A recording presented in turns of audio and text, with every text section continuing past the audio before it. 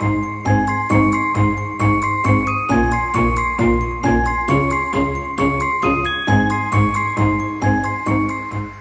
everybody, this is Rhys Barber from Audiology Associates. Welcome to day 9 of Wax Vent. You are going to love this video if you love skin peels and skin ribbons. It's actually one of my favorite ones I've done recently, this one.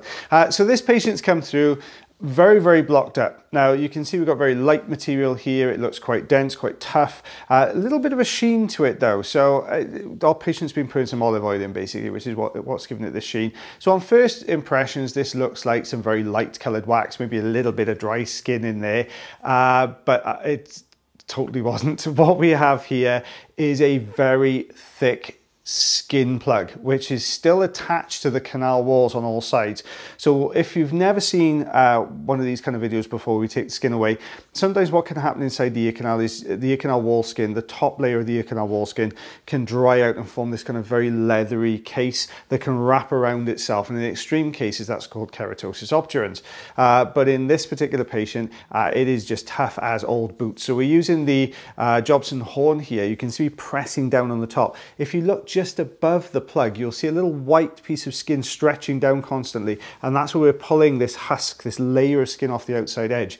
Now as we bring this out, which you'll see now in a couple of seconds, initially we thought we were getting a really good grip on the plug and the whole plug was going to come away, but what you'll see in a second is it actually twists and it unfolds from the ear canal, and you get a really good appreciation for how long this piece of skin is that's wrapped around in here. So as this comes away, there we are. Take a look behind it. You can see it's still connected, look, to that plug behind. So that's all we've done is really unraveled the end. We found the end of a piece of string, if you like, in a ball of wool. Or end of a piece of wool in a ball of wool.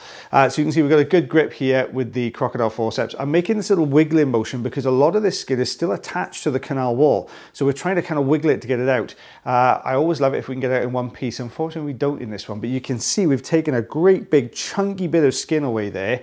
Now, if we take a look behind, you'll see how this stretches like a little ribbon that disappears into the ear canal itself. So we're still working on the outside of the ear canal. You'll see it there as we move it, how deep that goes into the canal there.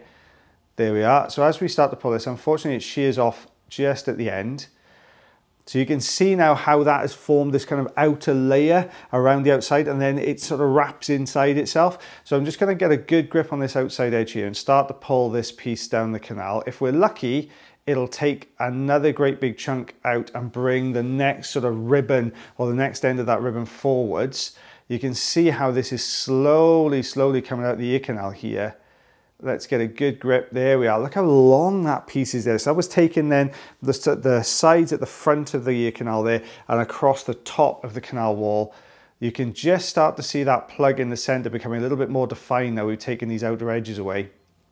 Look how when we pull this, watch that plug coming down the canal now. So don't forget, this is skin and not wax here, guys. So as we pull this, you can see it drawing that next section, deeper section out. There we go, we're still going. There's that little plug we could see at the end. So we're getting close to the end of this now.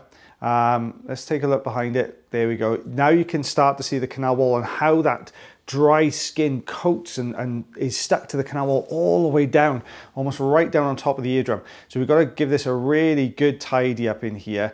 Once this has happened once to a patient, it is more likely to happen again. So in this instance, I would advise a patient gets their ears checked quite regularly. I would probably like to see him again in 6 months to start with and see how that's gone over that 6-month period. But we're going to get as much of this away as we can.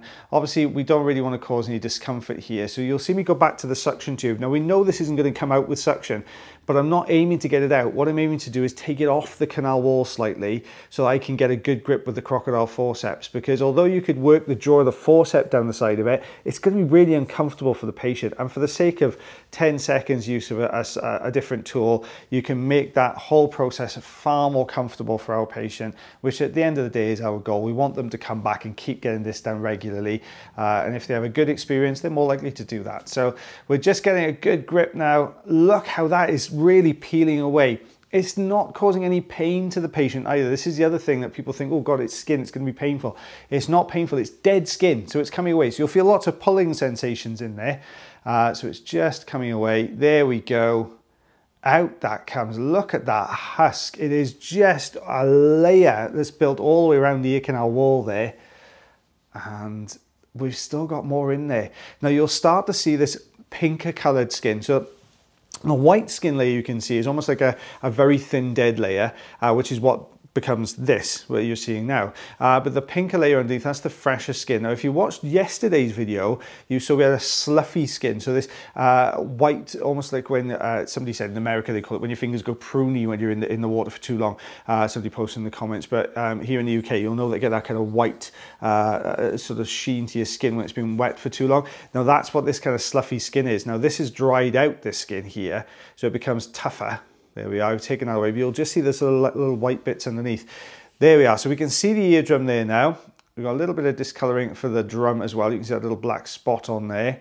Nothing to worry about that. It's just almost like a little bit of a dent in the eardrum, really, nothing else going on there. But what you'll see here is this skin that we're taking away, that harder skin. See how you get that white, almost sluffy skin underneath?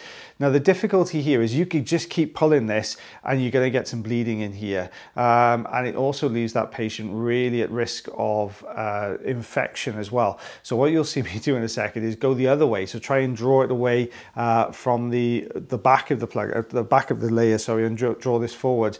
But it's really holding on there tightly. We've got, there we are, it's just gone now. We've got this ear canal nice and clear now.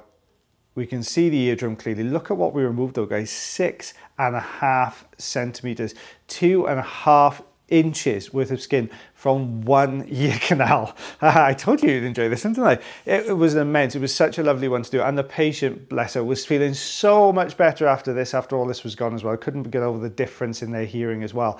So guys, I hope you enjoyed day 9 of Waxfent. If you haven't checked out the other Waxfent videos, go back and check out 1 through 8. They're good videos on there today. So as always, guys, take care of yourselves, take care of your ears, and take care of one another. And I'll see you again real soon. Bye, everyone.